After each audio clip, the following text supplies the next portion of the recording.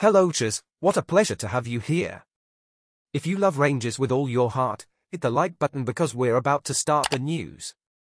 Manager Beale sat exclusively with Rangers TV to discuss the latest happenings at the club, including the summer recruitment, the first days of the pre-season camp, and updates on the team's injuries.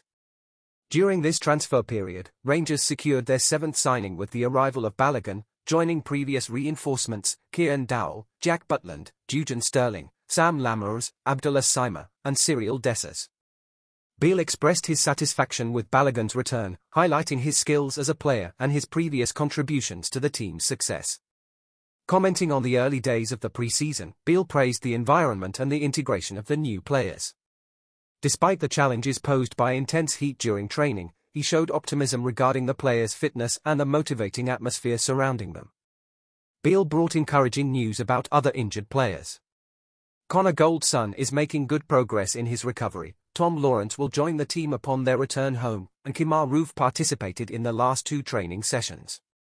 The presence of experienced professionals like Mark Waller and Jack Aid in the medical department is a significant advantage for the club.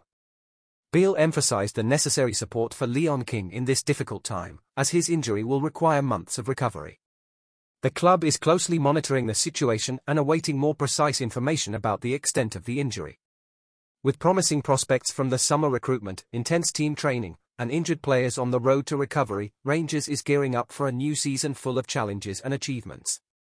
Keep following our news channel for further updates, and don't forget to leave your likes and comments to show our full support for Rangers.